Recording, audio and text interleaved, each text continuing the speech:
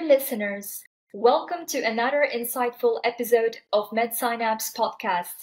Today, we are honored to have Dr. Rahul Shabadi, a distinguished consultant in cardiac anesthesia at Nottingham University Hospital, UK. Our topic of discussion is the evolution of echocardiography to its present state. Dr. Shabadi brings a wealth of experience with additional qualifications, including fellowships in cardiac anesthesia at McMaster University and liver transplant anesthesia at the University of Miami. He holds Diplomate status from the National Board of Echocardiography and is a Fellow of American Society of Echocardiography. Join us as we explore the fascinating journey of echocardiography under Dr. Shabadi's expert guidance. Welcome, Dr. Rahul Shabadi. Thank you so much, Dr. Nigar and MedSynapse for giving me this opportunity, and really appreciate your efforts to bring the physicians and people who are interested in medicine to listen to this podcast. I really appreciate that. Thank you so much for joining us and being a part of MedSynapse family. You are more than welcome. Thank you so much, Doctor. Now let's begin with our podcast. But before we begin, I would love to hear about your personal journey in discovering and nurturing your passion for this field. How did you find your passion for echocardiography? So, Nigar, the journey started from anesthesia itself. When I started my postgraduate training in anesthesiology at KM Hospital, Mumbai, I always wanted to pursue more in the field of anesthesia. And always the cardiology and heart was my passion since my medical schooling. So once I finished my postgrad, I joined a fellowship at very prestigious Narayan Hrudayalaya, Bangalore, which is a huge center in India. They operate like 7,000 cardiac cases per annum. And there, for the first time, I got to get hooked up to this very interesting technology, something called transesophageal echocardiography. I saw the physicians there using this fascinating technology, and I was really impressed, and I thought I found my passion. And then I wanted to learn more in this field of echocardiography, so I went to the McMaster University, Canada, where I got a very good experience in the field of adult transesophageal echocardiography. Then for the last 10 years, when I was working in Oman, I used this technology, 2D echocardiography, and then started using 3D echocardiography. So I think this is my journey. And now I'm using my 2D and 3D echocardiography for my perioperative period. And it gives a lot of information about the patients. That's my journey, Nigar. Thank you so much, Dr. Shabadi, for sharing your personal journey and your discovery for your passion for echocardiography. It's enlightening to hear about the path that led you to this field. And thank you so much for your openness in sharing your experience with us. Now, let's begin with our podcast. Dr. Shabadi, how has echocardiography evolved from its early days to the present state in terms of technology and diagnostic capabilities? So I think the today's podcast need clear cut and very special attention to few names like Curie, Adler, Hertz, and Bernoulli. Without mentioning those names, I think our podcast will not be complete. So quickly, I will tell you how the echocardiography came into clinical practice. So it all started with Curie when the piezoelectric crystals were invented. Those are the special crystals which can emit ultrasound and receive them back.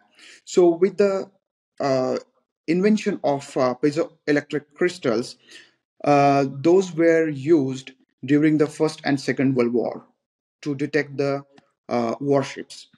So then the Adler and Hertz, the Adler was a cardiologist and Hertz was a physicist. So they found this can be used for imaging the heart. And they did the imaging the heart for the first time and they mentioned it as a ultrasound cardiography. So the first time the imaging of the heart was done and was mentioned as ultrasound cardiography, that is UCG. Then, as I said, this is something called as a sonar technology, which we have heard many times. That is sound navigation and ranging, which was used during the First and Second World War to detect the warships. Then this was taken further by the Bernoulli, who was very passionate, and he discovered something called Doppler. And this is how the echocardiography evolved. And the first time before the echocardiography took place, they had been trying to image the brain using ultrasound, and they had been mentioning it as echoencephalography.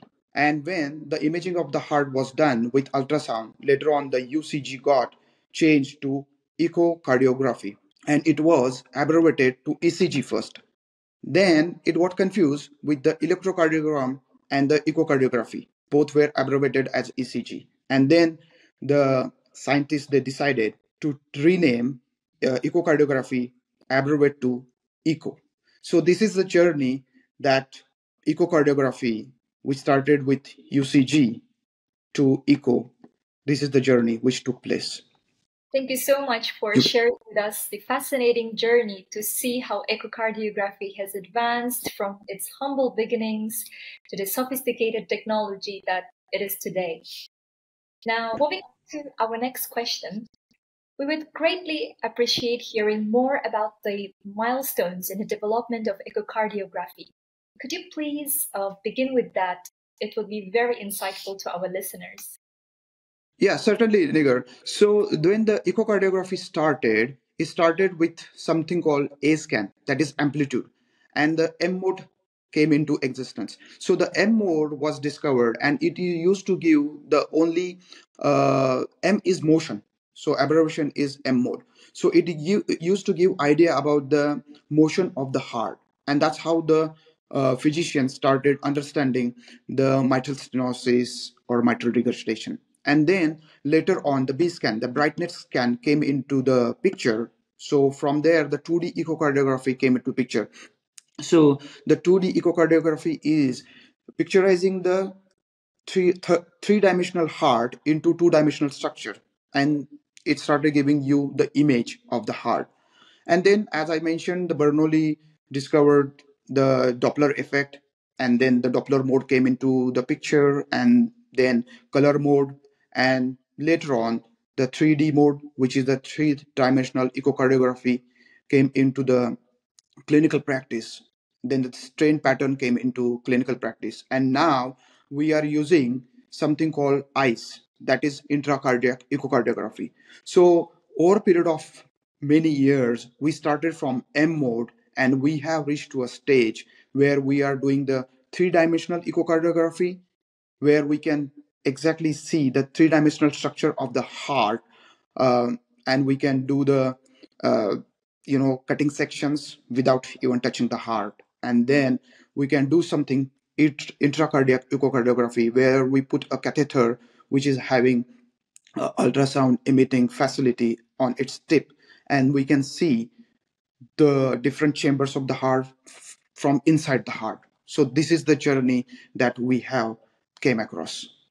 Now, moving on to our next question, what role has technological innovations played in enhancing the accuracy and efficiency of echocardiographic assessments?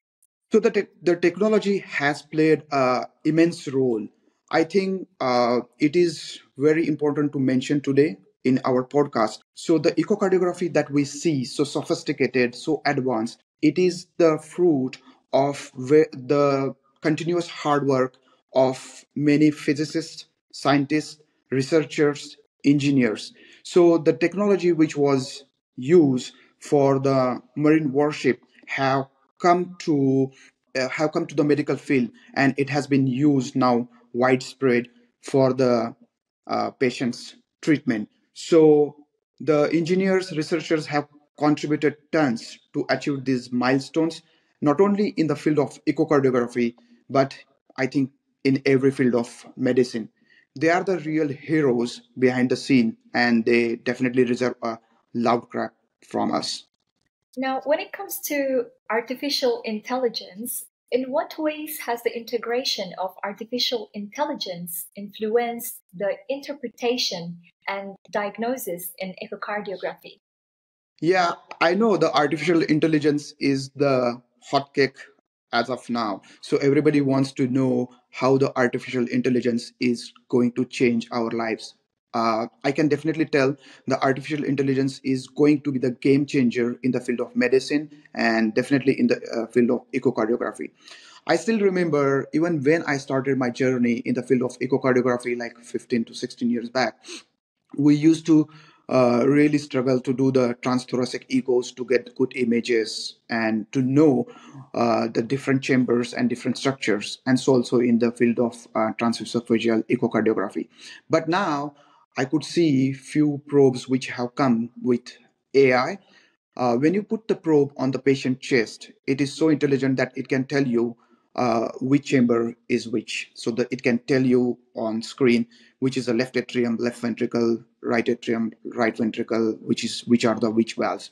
So for the beginners, it's going to be a great relief to understand the anatomy of the heart, which is normal anatomy, which are the normal structures without any much of hesitance. And then the artificial intelligence is going to help the physicians for the diagnostics and the eco technicians to get a good image as well as for the calculations, because many times we lose a lot of time during our eco studies calculating different values like LVOT diameter, the diameter of the aortic root, or when we calculate the mitral inflow or the pressure gradients across different valves. So with the artificial intelligence, I can see all those calculations will be done in few seconds without even touching the machine. So this is going to be the future of the medicine and echocardiography, how the echocardiography is going to help the physicians, the new enthusiasts in echocardiography, physicians, and ultimately the patient outcome is going to improve, because I can see with the help of artificial intelligence we can get the echo machines even into the primary medical care, where the person who is not very well trained even in the field of echocardiography can put the probe on the patient chest and find out which chamber is or which valve is the problem, or in case of MI, he can find off the regional wall motion abnormalities. So the patient, before he reach to the secondary or tertiary care center, we have a good diagnosis that patient is suffering from myocardial infarction. He's having regional wall motion abnormalities and he needs further treatment. So the artificial intelligence is going to be a real game changer. Definitely, Dr. Rahul. I believe that integrating AI into echocardiography will showcase the exciting synergy between technology and healthcare, which will promise a more accurate and efficient diagnosis, enhancing the diagnostic accuracy. Now, Dr. Rahul, you have also mentioned about cardiac anatomy. Now, considering the advancements, when it comes to echocardiography, how has echocardiography contributed to our understanding of the cardiac anatomy and its function? So when we started with the M mode, as I told you, the M mode used to give it used to plot the motion of the different leaflets or different valves or different chambers over the time integral, and it used to give some data. And then the 2D echocardiography came, where we used to see the two-dimensional image of the three-dimensional structure, that is our heart. So over a period of time, the technology got refined and the 3D came into clinical practice. So the 3D echocardiography gives real-time and three-dimensional picture of the heart. So can you imagine? You can see the three-dimensional structure of the heart in front of you. You can rotate that image. You can see different chambers. You can slice those image, crop those image, and you can go inside and you can find out different pathologies of the heart. So basically, with the 3D echocardiography, the understanding of the pathology have immensely improved. So we used to imagine, when I am doing like transesophageal echocardiography with our different views, we used to imagine so how the heart or the ultrasound is cutting at different levels and how we are getting those images. But with 3D echocardiography, you have the full data set in front of you, and you can slice those images, do the cropping, and you can go down into different chambers and see different valves, different pathologies, and you can see definitely different, function of different chambers, how it is. So the understanding of anatomy and then the pathology of the inside the heart of the heart has definitely improved with the help of 3D echocardiography, and it is improving. So basically, at one point we used to think the right ventricle is just a passive chamber to pump the blood from the right ventricle to the left ventricle, but then we came to know how important the right ventricle is. The same thing happened with the left atrium. We came to know the volume of the left atrium is very essential to predict the atrial fibrillation. So the understanding of the heart anatomy improved over a period of time, definitely with echocardiography, and then our understanding how to manage these different pathologies definitely improved with the help of echocardiography. Now, coming to our final question for the day, could you please share insights into the future of echocardiography and how emerging technologies might further shape its evolution in the medical field? Yeah, certainly, Dr. Nigar. So, as I said, we started with M mode, then the 2D echocardiography came into the clinical practice, then 3D, then color mode, then pulse wave or Doppler mode, and then 3D echocardiography, and then ICE, that is intracardiac echocardiography. So, over a period of time, initially we have used the echocardiography for the diagnostic purpose. So basically, we have used it to know the different pathologies and the diagnosis of our um, different pathologies. But over a period of time, then we started, the cardiac anesthesiologist started using transesophageal echocardiography during the surgeries. So basically, we assess the heart before the surgery and after the surgery. So it helped the surgeons immensely during the surgeries. Now, moving ahead, what is happening is we have started using the echocardiography for the interventional procedures, where the cardiologists have started taking care of very stenosed aortic valves or mitral valves in very frail patients or very old patients who are currently unfit for surgeries. So it's going to be a big field which is opening up for the echocardiography. So the interventional echocardiography is the next step which is coming up into the picture, or already it has come up in the picture, and it is evolving. And as I said, we are not limiting ourselves for 2D echocardiography, that is transthoracic echocardiography, followed by transesophageal echocardiography. Then the 3D came into place, transthoracic and transesophageal. Now moving to the next step is intracardiac echocardiography. So we have evolved and we have been extending our expertise from M mode to this sophisticated 3D echocardiography to the intracardiac echocardiography. So we are trying to give our best and to help the different subset of patient to get a better outcome. Dr. Rahul, thank you so much for an engaging and informative discussion with us today. Your insights into the evolution of echocardiography have been very enlightening, and I'm sure it must be very interesting to our audience. Thank you so much, Dr. Nigar, for giving this opportunity. And I think I have tried to talk as much as I can. I can express my passion about the echocardiography, definitely. And the main intention of coming to this podcast was to, I just wanted to get more young, enthusiastic physicians attached to this fascinating technology, and so that we can contribute for the patient's outcome. Definitely, Dr. Rahul. I'm sure it will be of a very big benefit to, especially to young doctors out there.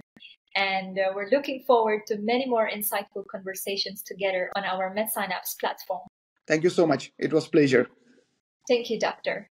And to our audience, thank you so much for joining us on this episode of MedSynapse podcast. Stay tuned for more exciting topics at the intersection of medicine and technology. Goodbye, and until next time.